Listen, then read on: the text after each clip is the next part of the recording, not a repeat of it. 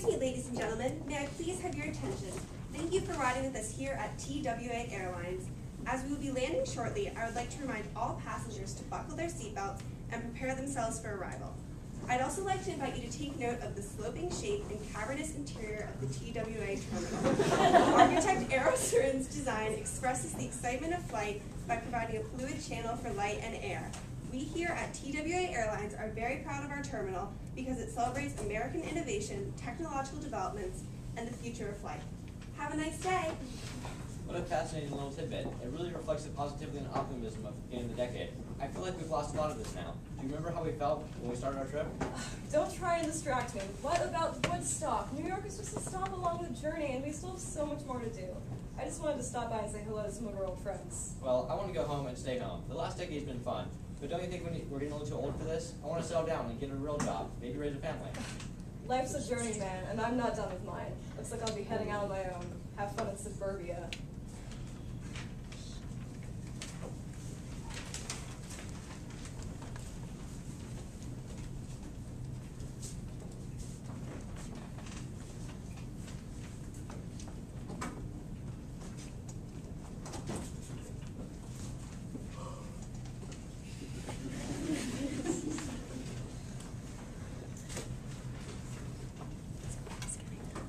Home? Oh my goodness.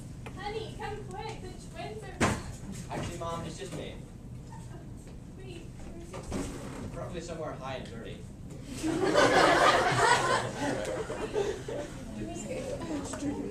Sure, Mom.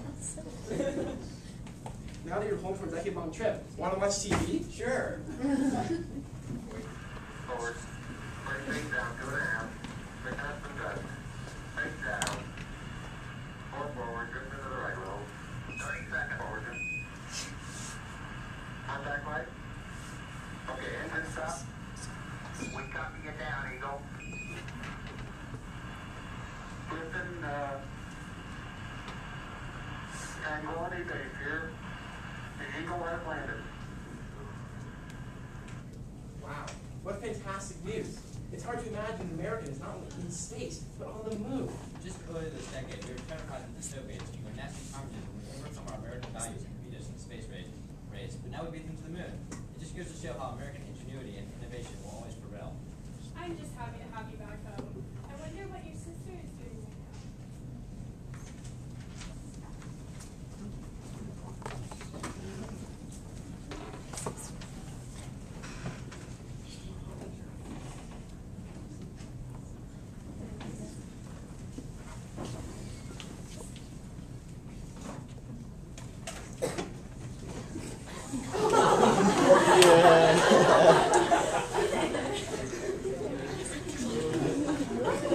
Now this is what I've been looking for all this time. Look at all of this music and diverse counterculture.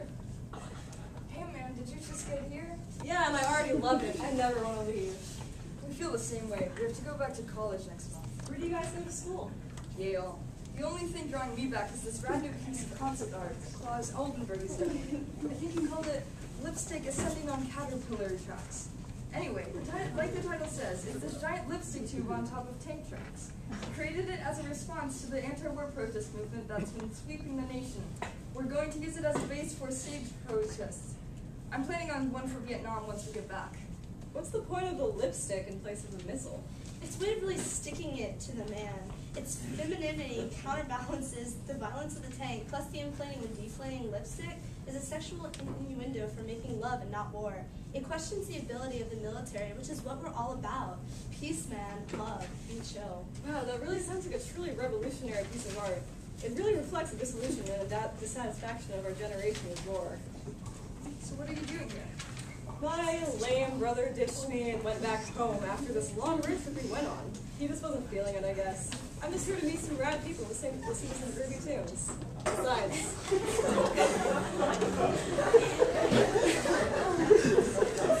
who needs him? Well, if you like music, you gotta come with us to see Jimi Hendrix play. I read his has some revolutionary stuff. Sounds great. I've heard so much about it. Let's hurry, he's already started.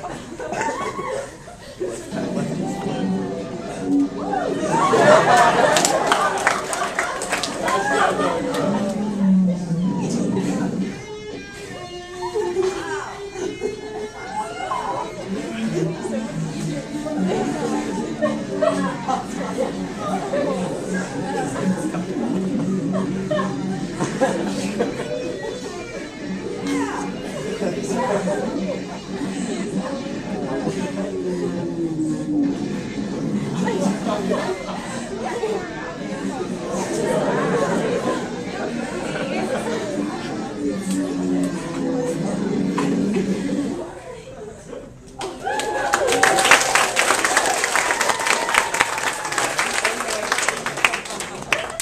was so powerful, man. I just feel so blown away. It's more than music. It was a message, man, to all of us, to America, to the world. What do you mean?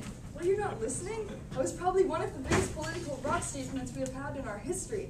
He used his guitar to weave together the sounds of war within our nation's anthem. Did you hear the way he mimicked the sounds of bomb dropping and screams?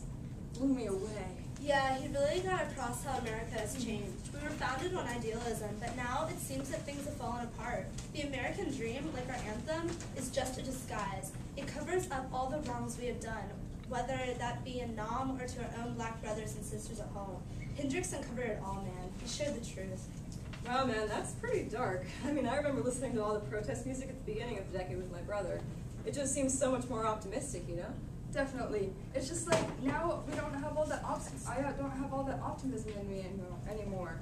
Before we had all these hopes and dreams that we could reach a utopia. With unity and love, we could all band together to reach beyond ourselves. That's what early music was all about. But now, I'm not so sure. All the great leaders are dead, like Martin Luther King and Kennedy. The dreams we had are so much harder to reach than we thought, you know? Hendrix just really embodies the feeling of disillusionment. It's a dark world, man. Wow, okay, I'm gonna leave you be. You look like you've got some thinking to do. You know, maybe I am getting too old for this. I mean, I think I'm 28. I feel like I just can't relate to these movements anymore. You know, maybe I should just go home. Maybe Michael was right. Perhaps we'll go see a movie at the theater for old time's sake.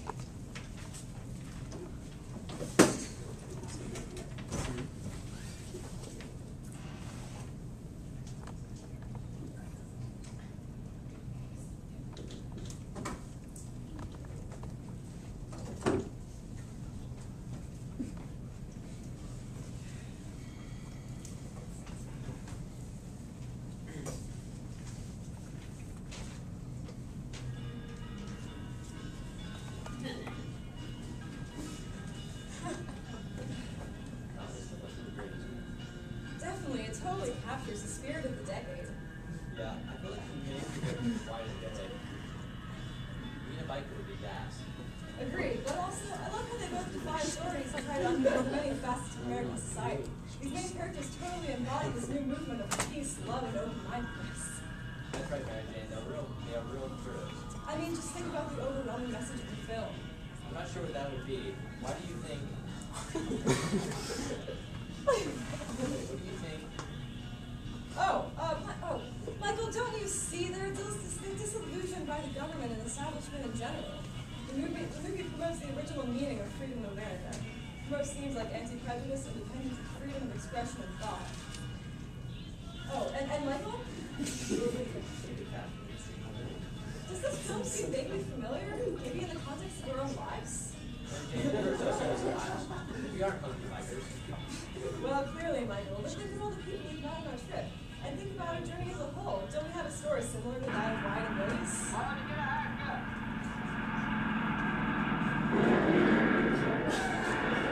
Let's hope not.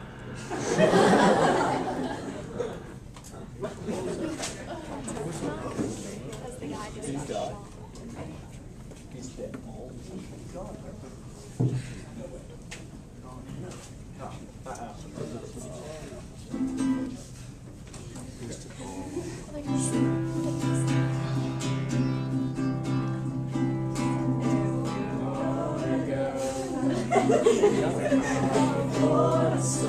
I know it's been coming for some time, and it's over, so they say. It'll rain a sunny day. I know, shining down like water. I wanna know, have you ever seen the rain? I wanna know.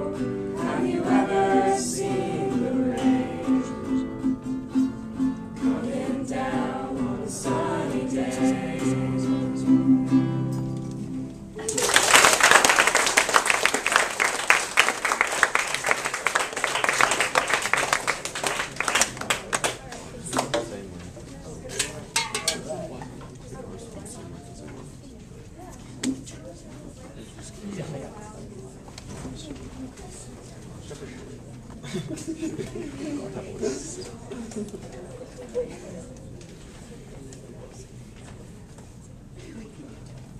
right, so now I guess we're going to proceed to the question. So, how did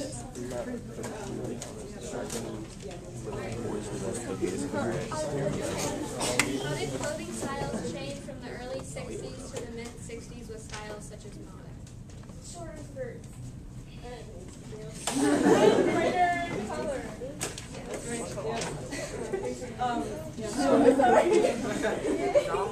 Shorter skirts and brighter colors were basically a way of expressing individuality and your own sexual freedom in the time when teenagers and women were not as afraid to express themselves as they were before. It was also a really big way of sort of becoming this like groupie style, in which case like when mod arose and all these musicians came out, women wanted to impress them, so they dressed like the British did and they wore shorter skirts and higher necklines, things to attract musicians basically.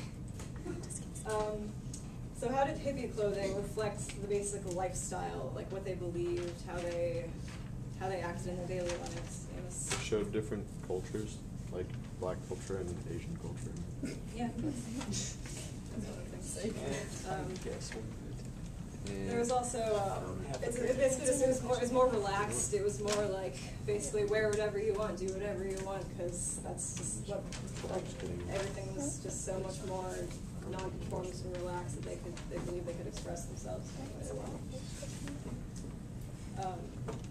Oh, and how did like Black Americans express themselves? How did they dress to show their identities? Ethnic prints and afros and stuff like that. Ethnic prints and afros.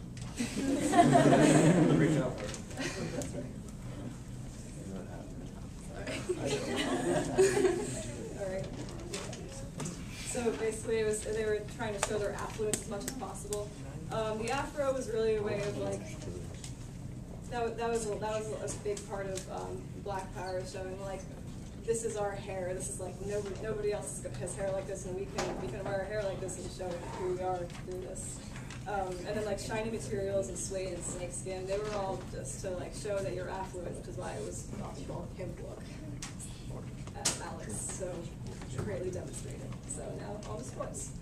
So the increased salary for athletes and the U.S. policies in the Cold War caused what practice to become more common in professional sports? Performance-enhancing drugs. Yes. Steroids. Steroids. All passive Like, they just became far more like it became to the point when it was like, that was when they really started to have tests to try to catch performance-enhancing drugs, and even they were like super scarce and only would test a few people, and they were still catching all sorts of athletes, so it just showed like how many of the athletes were using the performance-enhancing drugs at the time. And so which two groups started to show up more in sports? African Americans, Women. and women. Women and African. Blacks and people. No, I think Yeah, so like I was gonna share it. African Americans became far more common to the point when you were out. Their group of the population was far greater than expressed in sports than whites, and women's sports became increasingly common. There was the first college, or women's college organization was started, and it was the CIAW, and they had their first championships in the 60s. Okay. So, which televised event gave Kennedy an advantage against Nixon in the election of 1960? The debates. Okay. I'll give you a sponsor on this one. I don't think Coley was. So yeah, because you can tell by Leah's acting, because it was televised. like your appearance matters more. Nixon was more just sweaty. He was pretty nervous. He actually had surgery or something.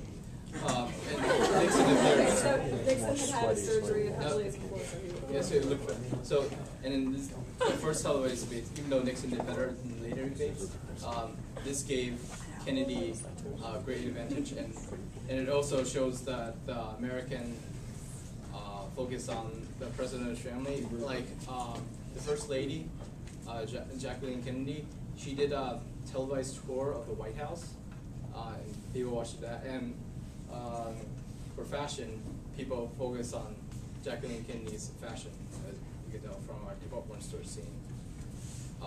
It's just very interesting in the presidential family in the beginning of the 1960s.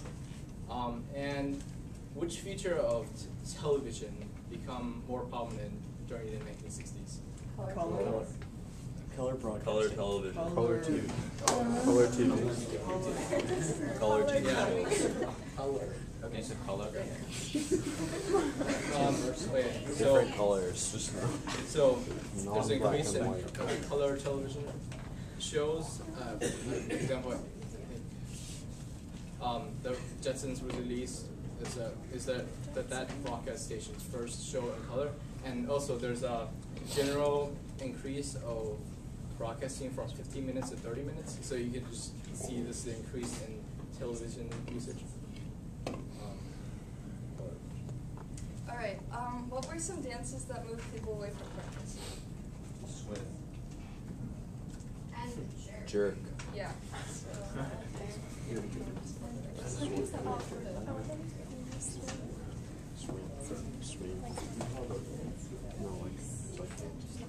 And what change did the new types of dances represent? Individuality. Yes. So people were not as dependent on partners anymore, and this also allowed them to add some individuality to their dances instead of having to dance with like man and woman partners. And so they were allowed to express themselves more freely and move more freely, since they didn't have to worry about having partners. Okay, so what was Kennedy's announcement of the Golden Line of the Moon by the end of the decade a response to? Sputnik.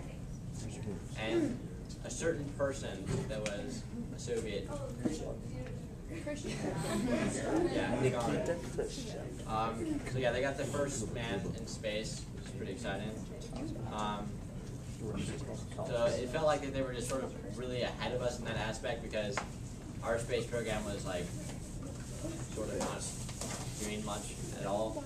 But for them to be able to get a man in space was kind of a blow to our self-esteem of the nation. So. Okay.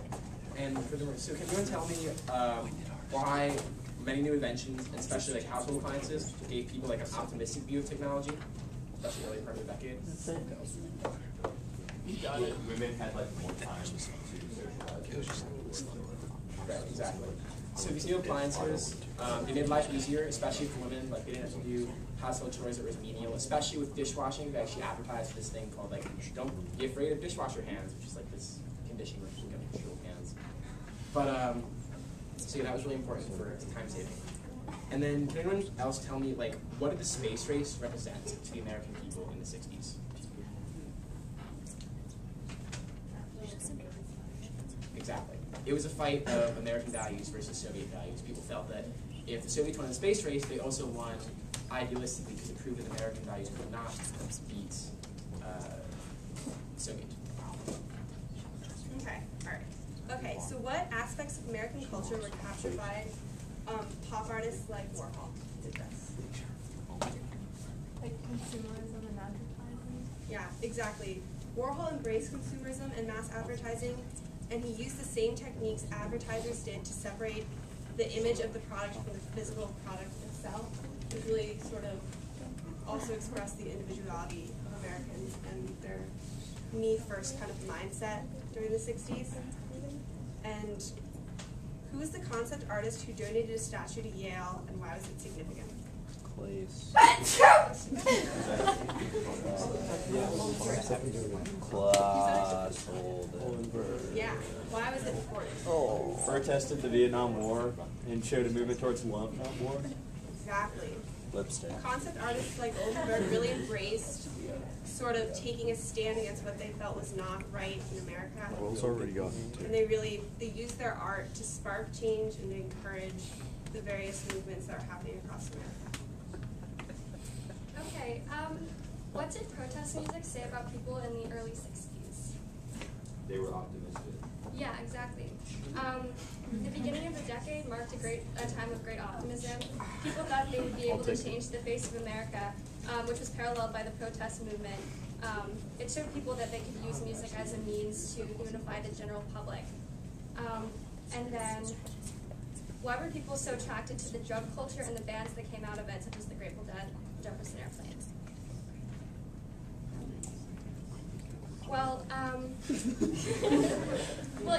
there was a definite shift by the end of the decade. The optimism had pretty much faded.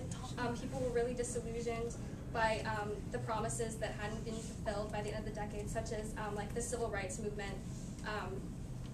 It led to the emergence of psychedelic rock, which urged people to use drugs to gain enlightenment and purpose that they had not found through the movements that had failed. So. Why were cars so affordable in the 60s compared to later decades? There was a height of union membership that plummeted after the 60s, and then there was a lot of affluence in the economy with the economic boom in the 50s. And then CEO and average worker pay was relatively similar, at least compared to today. It was still insanely higher, but today it's like 100 times different. So, what style of car represented America's strength as a nation? Muscle car. Muscle car. Muscle car. Mustang 60,000. That's true. You can't answer. Muscle cars with their large engines showed the strength of America. With the rapid technology growth and patriotic feelings of many Americans, people in the U.S. wanted to show their power.